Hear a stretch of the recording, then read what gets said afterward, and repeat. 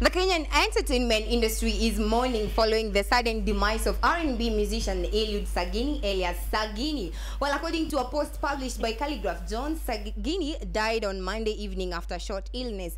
It is with deep sorrow we announce the sudden passing away of one of Kenya's greatest and promising talent, Eliud Sagini, better known to many as Sagini, Calligraph said.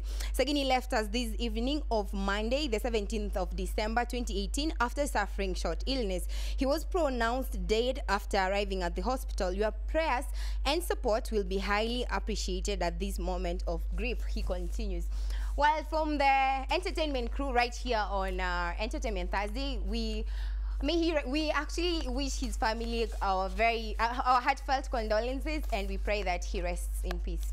All right, so guys, when that happens, like, you know, Sagini, he's been featured in many videos kama za Calligraph's Natunji, the remix Match Zaronga.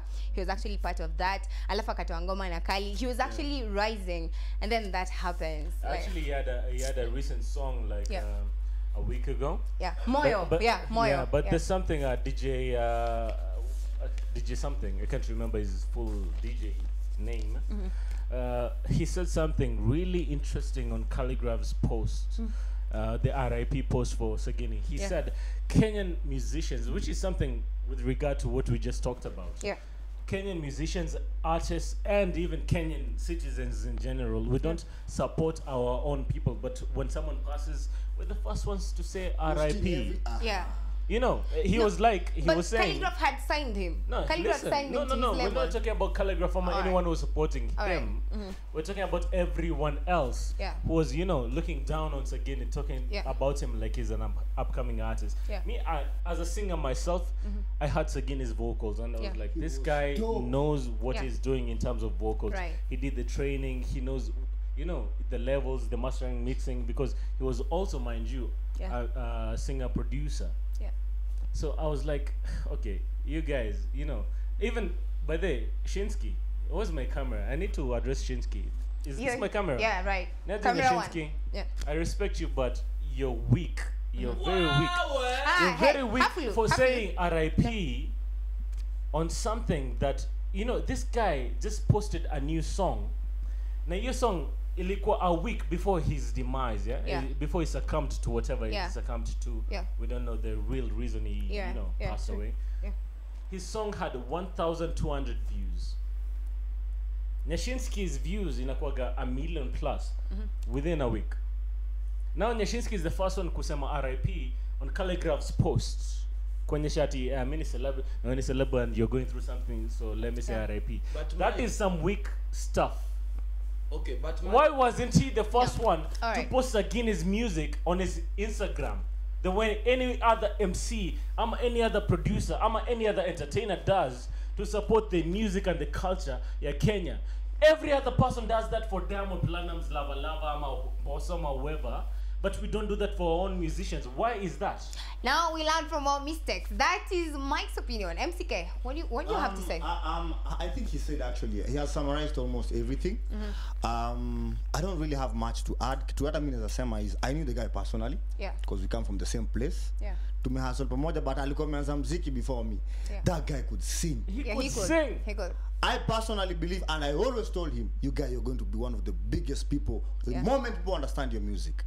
Hata mimi kitu naniuma sana ni that watu wenye hata hawakuwa na walikuwa wanaona muziki yake ni pop, but push that much because he's actually supposed to be one of the biggest artists vocally in Kenya. Yeah. But wasi wanaanza compose to RIP nini. Let's stop that. Let's stop that. I think this is a wake-up call. I'm sorry for his demise, but this is a wake-up call. We need to do better. Yeah, we need to do better. Don't support your artists when they are dead. Support them when they are alive and they can make some money out of it. Alright, so we'll support you, Jesse.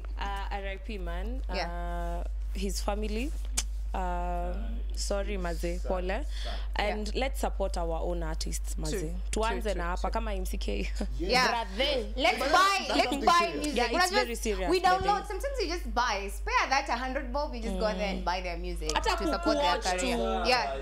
All right. You just you had a lot to say. Yes. rest in peace. Wacha pia mimi niseme rest in peace because kila mtu amesema, hata mwenyewe unasema rest in peace. Kwa nini mtu mwingine akisema rest in peace na ni celebrity mnateka hapa sana? Wacha nikwambie, ukikufa hata mimi afulimbo kwa nikikufa, kuna tutakuja matanga yangu wengi sana siwajui, lakini hadi Facebook rest in peace, rest in peace. Kwa nini yolo tunakataa sasa? Kwa nini wakwambia? Ndio maana niko nasemaje, na mimi ndio mtu wa kwanza kuweka hii campaign. Wacha nikufe before nikufe. Mnipatie hizo ma rest in peace mapema na hizo pesa za matanga zote, nikikufa ndajisote. Because it's a high time to achieve upuzi. Rest in peace again. Again, let me repeat again. Alright, we've had you. Our wasanu atabia mbaya. Wacha ni no. Wacha niseme. No.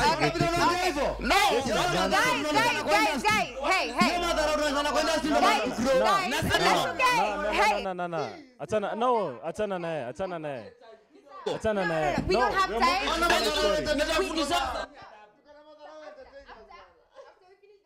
You go back and discuss all this. Okay. We have to move on to the next story because of time. Alright, now a viral video of a Caucasian woman seemingly doing a product review of Blue Band margarine is cracking